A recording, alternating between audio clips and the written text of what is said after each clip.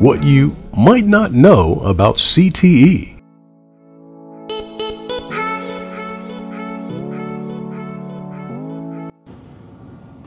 One of the most important things that we teach are patient care skills and how to deal with them and how to provide the best care that they can, and teaching them vital signs, blood pressure, all the things that they're required by the Maryland Board of Nursing.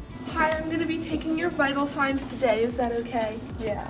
I like this program because I was interested in nursing, and this program allows us to learn the basics of patient care in a hospital and clinical setting. And I like the rotations that we get to go on, like in the ER, and I'll be in the cath lab later this year.